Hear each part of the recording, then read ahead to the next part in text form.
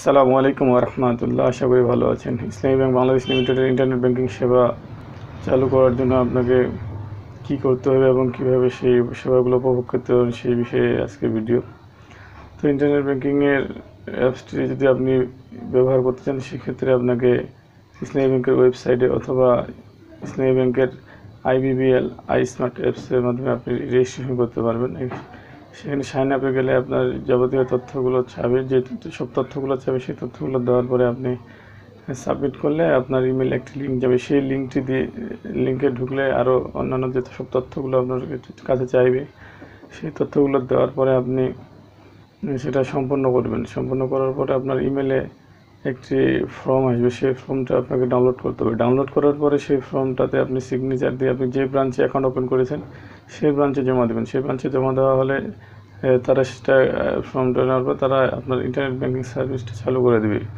আপনার internet banking সার্ভিসটা যদি চালু হয়ে যায় তাহলে আপনার ইমেলে ইউজার নেম ও পাসওয়ার্ড আসবে। সেই পাসওয়ার্ডটা ইউজার নেম ও পাসওয়ার্ড দিয়ে আপনি লগ ইন করবেন। লগ ইন করার পরে আপনার যে পাসওয়ার্ডটা তারা দেবে সেই পাসওয়ার্ডটাকে আপনার পরিবর্তন করতে হবে। প্রথমে লগ ইন করলে সেই পাসওয়ার্ড পরিবর্তনের জন্য নতুন করে পাসওয়ার্ড চাইবে। সেখানে অবশ্যই লেটার এবং ডিজিট দিয়ে আপনাকে পাসওয়ার্ড তৈরি করতে হবে। অবশ্যই লেটার ছোট ও বড় হাতের মিলিয়ে দিবেন, তাহলে আপনার পাসওয়ার্ডটা হয়ে যাবে 8 ডিজিট, 8 সংখ্যা মিলিয়ে দিবেন। তো চলুন কথা না বাড়িয়ে আমরা মূল পর্বে যাই। ইসলামী ব্যাংক বাংলাদেশ লিমিটেডের ইন্টারনেট ব্যাংকিং সেবা ব্যবহার করার জন্য আপনার IBBL ismart অ্যাপসটি আপনার ফোনে ইনস্টল করতে হবে। এই জন্য আপনাকে প্রথমে গুগল প্লে স্টোরে গিয়ে IBBL ismart অ্যাপস সার্চ দিলে এখানে অ্যাপসটি চলে আসবে, আপনারা দেখতেছেন। এরপরে এখানে ইনস্টল করবেন। আমার যেহেতু ইনস্টল করা আছে সেক্ষেত্রে আমাকে ওপেন করতে হবে। তো এই অ্যাপসটি ইউজ করার আগে আপনাকে অবশ্যই iBanking-এর জন্য রেজিস্ট্রেশন করতে হবে। আপনি কীভাবে রেজিস্ট্রেশন করবেন সামনে আলোচনা করা হয়েছে। এরপরে আপনি IBBL ismart অ্যাপসে ক্লিক করলে এখানে আপনার এরকম একটা ইন্টারফেস আসবে। কিছুক্ষণ অপেক্ষা করতে হবে। পরে আপনার এখানে দেখতে পাচ্ছেন যে ইউজার আইডি পাসওয়ার্ড, যদি আপনার রেজিস্ট্রেশন করা থাকে সেক্ষেত্রে আপনি ইউজার আইডি পাসওয়ার্ড দিয়ে লগ ইন করতে পারবেন। আর যদি রেজিস্ট্রেশন করা না থাকে সেক্ষেত্রে আপনাকে সাইন আপে ক্লিক করতে হবে। আর সাইন আপে ক্লিক করে পরে আপনার যে সমস্ত তথ্য চাওয়া হবে সেই তথ্যগুলো আপনাকে দিতে হবে। সাইন আপে ক্লিক করার পরে আপনি অ্যাকাউন্ট থেকে সাইন আপ করতে পারেন অথবা আপনি ক্রেডিট কার্ড দিয়েও সাইন আপ করতে পারবেন। এরপরে উপরে তোলার পরে এখানে কন্টিনিউ লেখাটাতে আপনি ক্লিক করবেন। ক্লিক করার পরে এখানে যে নামে অ্যাকাউন্ট ওপেন করা আছে সেই নামের প্রথম অংশ ফার্স্টের নামে দিতে হবে এবং শেষের অংশ লাস্টের নামে দিতে হবে। এরপরে আপনাকে ইমেল অ্যাড্রেস দিতে হবে ইমেলের ঘরে।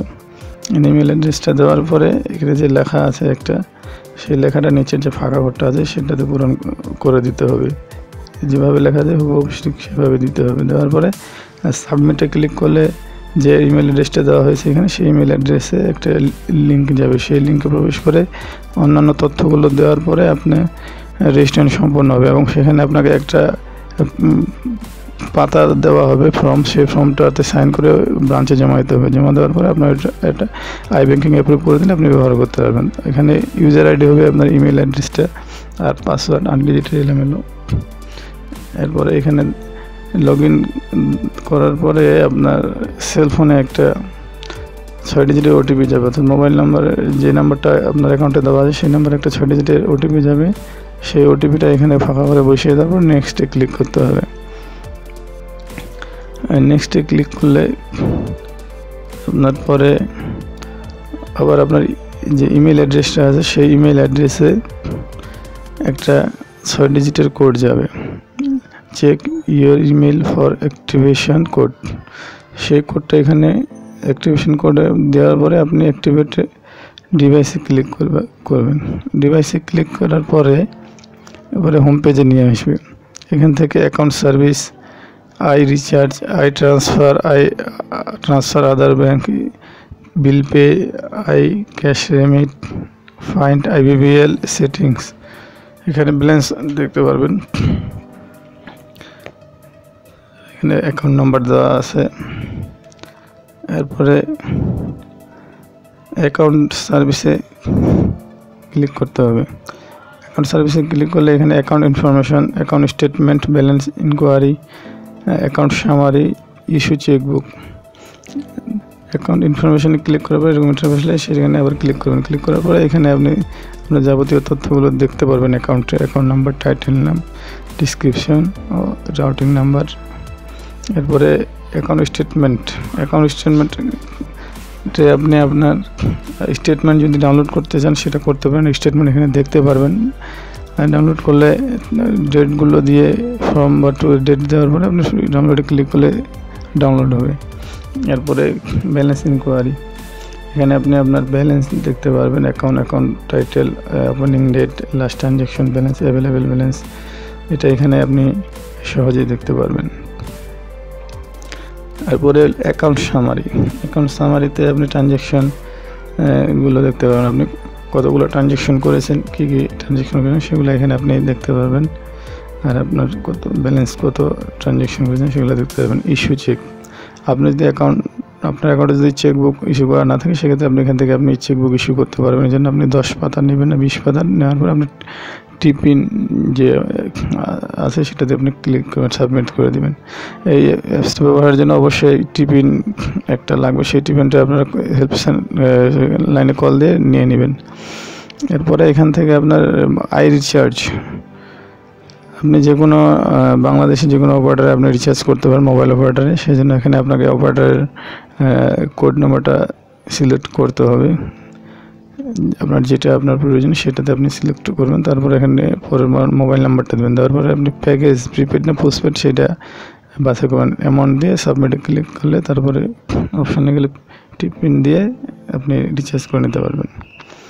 এরপরে এখানে ট্রান্সফার এখানের ক্ষেত্রে আপনাকে অ্যাকাউন্ট টাইটেল, ব্যালেন্স এখানে দেখানো হবে। এরপরে আপনি কোন অ্যাকাউন্টে টাকা পাঠাতে চাচ্ছেন সেটা এখানে আপনাকে দিতে হবে। আর অ্যামাউন্ট, কোন পারপাসে আপনি টাকাটা পাঠাচ্ছেন সেটাও এখানে আপনি সিলেক্ট করবেন। সিলেক্ট করার পরে ওকেতে ক্লিক করলে আপনাকে অ্যামাউন্ট নোট এখানে একটা কিছু লিখে দিয়ে সাবমিট করতে হবে। সাবমিট করার পরে পরবর্তী যে ধাপগুলো আছে সেগুলো পূরণ করলে আপনার টাকা ট্রান্সফার হয়ে যাবে। এরপরে ট্রান্সফার আদার ব্যাঙ্কস, এখানে আপনি যদি অন্য কোনো ব্যাংকে টাকা পাঠাতে চান সেই ক্ষেত্রে আপনাকে অবশ্যই এখানে অ্যাড বেনিফিশিয়ারি করতে হবে। আপনি ইএফটি চ্যানেল অথবা এনপিএসবি এর মাধ্যমে টাকা ট্রান্সফার করতে পারেন, অ্যাকাউন্ট, কার্ড অথবা মোবাইল ওয়ালেটে। মোবাইল ওয়ালেট সার্ভিসটা আপাতত তেমন একটা নেই এখানে। আপাতত আপনি এনপিএসবি ও ইএফটি চ্যানেলের মাধ্যমে লেনদেন করতে পারবেন।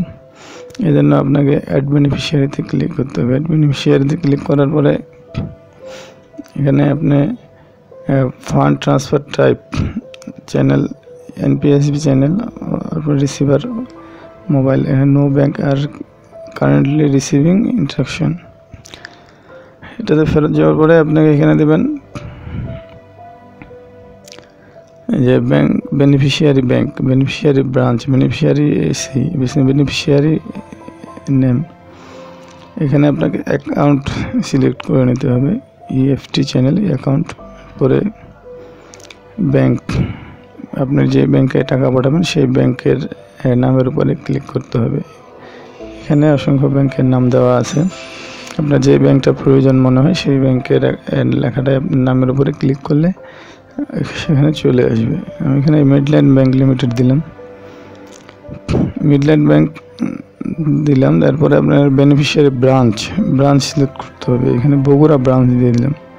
এরপর এখানে অ্যাকাউন্ট নাম্বার দিতে হবে আর বেনিফিশিয়ারি অর্থাৎ অ্যাকাউন্ট হোল্ডারের নাম দেওয়ার পর সাবমিটে ক্লিক করলে এটা অ্যাড বেনিফিশিয়ারি হিসেবে অ্যাড হয়ে যাবে। এরপরে ওই অ্যাকাউন্টে টাকা ট্রান্সফার করা যাবে খুব সহজে। এখানে ফান্ড ট্রান্সফার অ্যামাউন্ট বা দিলে তারপর এখানে ট্রান্সফার হয়ে যাবে। হলো বিল পে, আপনি এখান থেকে বিভিন্ন ধরনের বিল পেমেন্ট করতে পারবেন এই অ্যাপসের মাধ্যমে।